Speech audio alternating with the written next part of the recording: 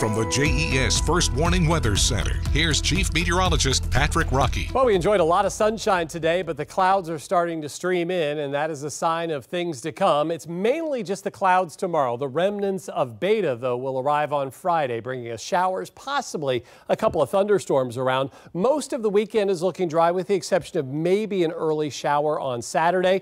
We've got a fall chill on the way. Below normal temperatures are coming as we head about a week away, but just want to let you know we've got some cooler weather headed our way. When you wake up tomorrow morning, we expect temperatures in the 50s, increasing clouds. In fact, that's happening right now, and then mostly cloudy skies for tomorrow, but we should be dry with temperatures on average in the mid 70s. You can see we drop a few degrees on Friday along with rain dropping, showers, possibly a couple of thunderstorms around, maybe a little bit of lingering rain on Saturday morning. Most of the weekend is looking dry. We're looking dry on Monday and Tuesday, and then the drop in temperatures by next Wednesday. That's a look at your First Warning 7-day forecast.